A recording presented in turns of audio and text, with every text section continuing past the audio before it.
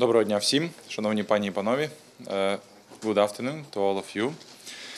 Сьогодні наша команда завершує візит до Сполучених Штатів Америки. Ключовими темами цього візиту безумовно і безсумнівно стала військова допомога Україні, фінансова підтримка, програма відновлення України з фокусом на швидку відбудову, а також посилення санкцій проти Росії. Ми провели надзвичайно плідні перемовини з міністром оборони паном Ллойдом Остіном, з міністром фінансів Дженет Єлен, з адміністратором USAID пані Самантою Пауер, з міністром торгівлі Джиною Раймондо, з заступником радника президента США з питань національної безпеки Майком Пайлом, міністром транспорту США Пітом Бутіджичем та заступником державного секретаря США Вікторією Нуланд. Ми мали надзвичайно плідні перемовини та домовленості з керівниками міжнародних фінансових організацій, МВФ, Світового банку, Європейського інвестиційного банку.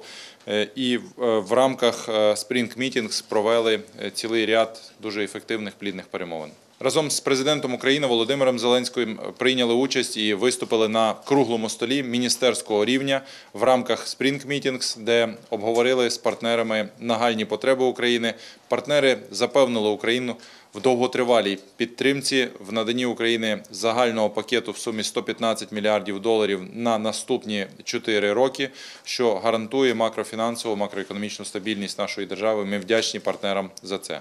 В рамках перемовин з партнерами, країнами, міністрами фінансів країн G7 в рамках Spring Meetings ми також поспілкувалися з міністрами фінансів Великої Британії, з міністром фінансів Франції, з міністром фінансів Німеччини, отримали запевнення від партнерів на підтримку України в швидкому відновленні, а також в інших проєктах підтримки України на суму близько $5 мільярдів.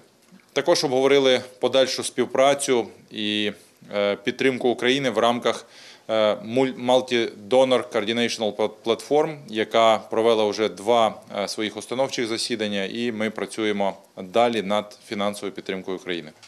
На полях Spring Meetings ми також провели зустріч з USAID, а також з американською корпорацією DFC щодо підписання і підписали цю угоду щодо підтримки України і фінансування міжнародного розвитку і залучення інвестицій в Україну для втілення пріоритетних проєктів розвитку. Зі Світовим банком також була підписана угода про виділення України додаткових $200 мільйонів для відновлення енергетики. Ці кошти будуть направлені на відбудову електромереж, електроенергетики та систем теплопостачання в Києві, Харкові, Миколаєві, Сумах та містах Чернігівської області. За підсумками круглого столу міністерського рівня в межах Spring Meetings ряд країн повідомили про додаткову допомогу нашій країні. Зокрема, Швейцарія надасть Україні 1,8 мільярда франків протягом наступних 6 років. Данія створює спеціальний фонд і планує наповнити його на 1 мільярд євро. Основна сума піде на військову та гуманітарну допомогу, а також на підтримку приватного сектора в Україні. Також додаткову підтримку Україні нададуть Іспанія, Ірландія, Японія, Литва, Латвія, Ісландія, Нідерланди. Ми вдячні за це. Результати зустрічей з представниками американського уряду в черговий раз підтвердили стратегічний характер наших відносин. З міністром оборони Ллойдом Остіном ми говорили про збільшення військової допомоги для успішного контрнаступу української армії і звільнення наших територій. Для нас особливо важливо, щоб вже найближчим часом ми отримали все необхідне озброєння, боєприпаси, а також ракети більшої дальності. З паном міністром оборони ми також обговорили питання більш стратегічного співробітництва і на подальший час. З міністеркою фінансів США Дженет Єлен ми торкнулися дуже важливої теми санкцій проти агресора. Якраз під час нашого візиту США оголосили новий потужний санкційний пакет в розмірі, в який потрапили понад 120 компаній, фізосіб, зокрема пов'язаних з Росатомом. Ми дуже багато зусиль докладаємо для того, щоб санкціонувати атомну галузь Російської Федерації і, власне, Сполучені Штати вже зробили перші кроки. З міністром транспорту Сполучених Штатів Пітом Бутіджичем обговорили відновлення критичної інфраструктури, логістика – важливий аспект функціонування економіки, функціонування військової економіки в час війни. Тож розвиваємо західні маршрути, впроваджуємо концесію для залучення приватних інвестицій. Власне, цих тематик ми торкнулися з міністром транспорту. Предметно обговорили посилення економічної спроможності. Разом з міністеркою торгівлі Джиною Раймондо зосередились на програмах підтримки малого, середнього, мікробізнесу, розвитку переробки і логістики, а також, безумовно, обговорили питання додаткових санкцій. На зустрічах з американським бізнесом говорили про інвестиції та страхування військових ризиків, про план, аналог плану Маршалла для України, про трансформацію української економіки. Ми йдемо в ЄС, ми інтегруємося у глобальний світ, ми у глобальні ланцюжки доданої вартості, прямі іноземні інвестиції, особливо зі Сполучених Штатів, закладуть основу для трансформації нашої економіки. Під час зустрічі з бізнесом компанія Boeing оголосила, що звільняє українські компанії від зобов'язання у $200 мільйонів, пов'язане з проєктом «Морський старт». Ми говорили про те, що ми вкрай зацікавлені у продовженні нашого співробітництва з компанією, розширення інвестицій від Boeing та інших американських корпорацій. Ми надзвичайно вдячні компанії Boeing за такий крок. Під час нашого візиту ми ще раз переконалися в тому, що у України є надійні партнери і добрі друзі, які будуть йти з нами стільки, скільки потрібно до нашої перемоги. Підтримка України – це інвестиція в глобальну безпеку та міжнародний порядок, який заснований на правилах. Наші партнери це розуміють, і я впевнений, що з допомогою наших союзників ми переможемо, відновимо мир, справедливість і відбудуємо Україну.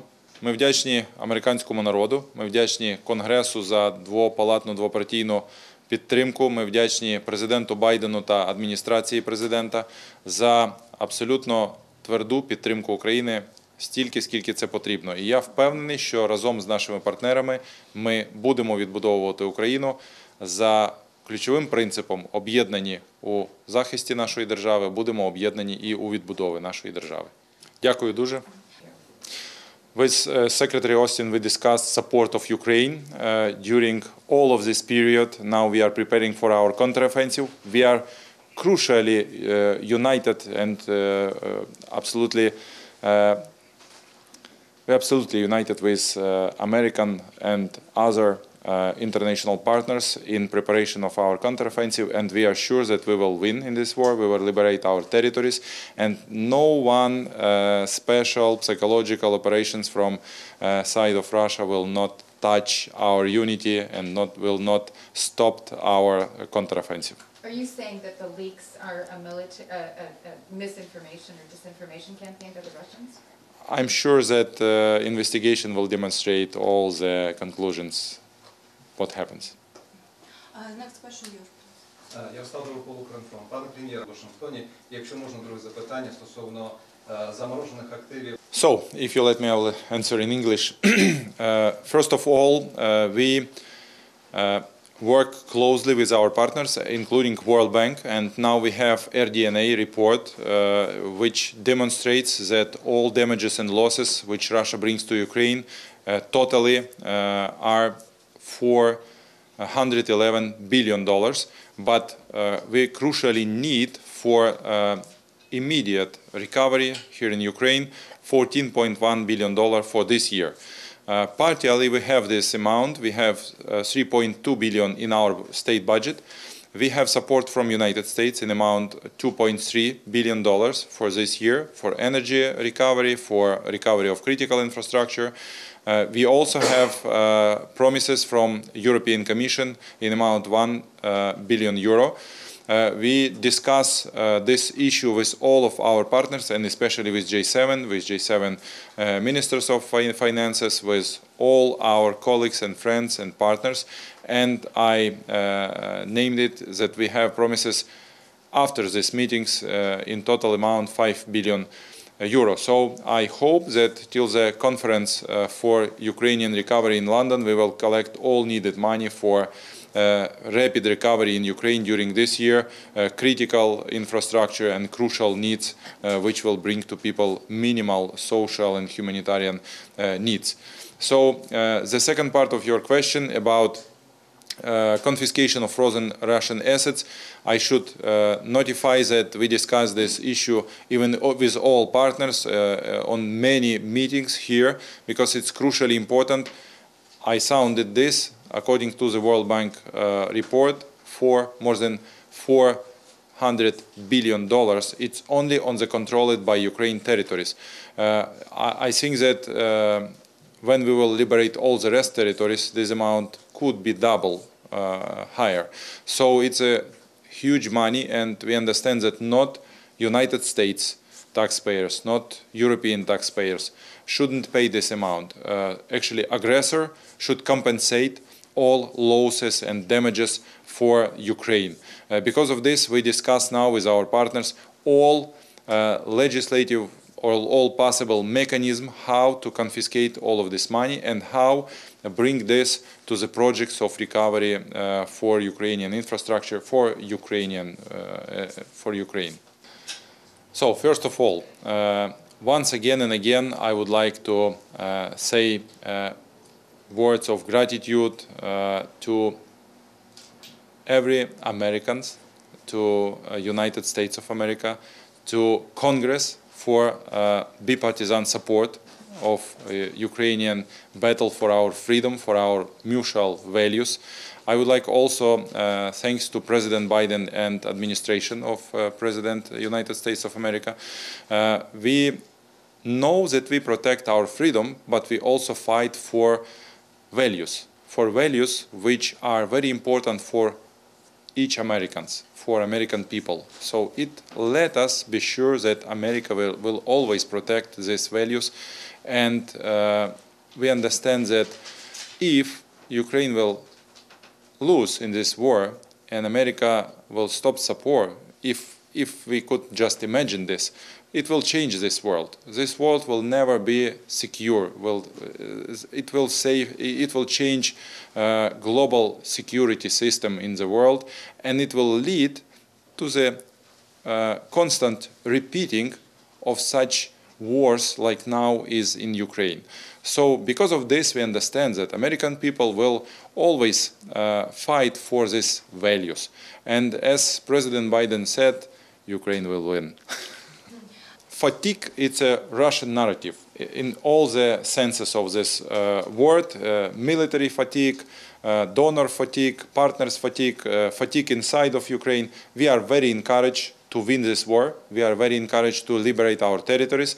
We are very sure in all of our partners. We are very united with our partners. And again, I will repeat, no one is fatigued, because we may be tired physically because it's tough and difficult war, but we are not fatigued. We are not frustrated.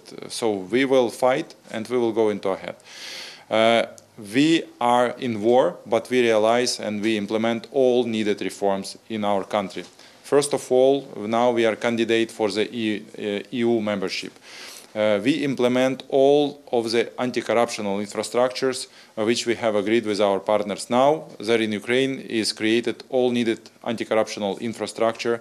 We have anti-corruptional bureau, we have agency for corruption prevention, we have anti-corruptional court, we have anti-corruptional prosecutor. We adopt as a law anti-corruptional strategy. We adopt as an order of Cabinet of Ministers anti-corruptional plan. And 2 weeks ago, GRECO, this is a group of countries against corruption, make their annual report and recognize that progress of Ukraine in anti-corruptional reforms is remarkable, that Ukraine have made during the last war year more than implement during the previous 30 years of our independence. We will continue implementation all of these reforms. We continue the main reform for our country, digitalization. This what will prevent any kind of corruption. More than 200 public and state services are digitalized in Ukraine, and it also prevention of corruption. We are accountable for every dollar for the presidential administration, for the World Bank, for the IMF. Every dollar which we have from donors, we are reporting for this, and financially and politically. We sign all needed reports. So because of this, I'm sure that we are once I will repeat these words. We are very united with our partners. We are very accountable, transparent. We have zero tolerance to the corruption. Our reactions are immediate as a government, as a President Zelensky, and I'm sure that we will go with our partners as long as needed for our victory, for our membership in EU. So I will stop here. We discussed many very important questions and challenges and issues with all officials with whom we have meetings during these 3 days. We discussed many very important strategic issues with Secretary Lloyd Austin. And I will repeat, we are united. And we go into ahead with training of our soldiers, with having all needed ammunitions, with having heavy weaponry for Ukraine. We discuss question of supplying to Ukraine missiles of longer ranges. In all of these questions, United States are very important partner, the number one partner for Ukraine in our defending of democracy and our freedom. Did they indicate any shift on giving you longer range missiles? No shifts. We are very united and we go into ahead straight to our victory. Thank you so much. So, presidency of Japan in G7 countries, important for us. We cooperate with Japan, and your Prime Minister visited Ukraine. We are very grateful for this. We hope that during G7 meetings in Japan, leaders will discuss peace formula of President Ukraine Volodymyr Zelensky, because this is the only way how could we move toward stop of this war. Russia should stop shell Ukraine by artillery bombs, should stop shot, and then this war will stop. But all of these steps, what should we do all together, how should we press Russia, are explained in this peace formula of Ukrainian president.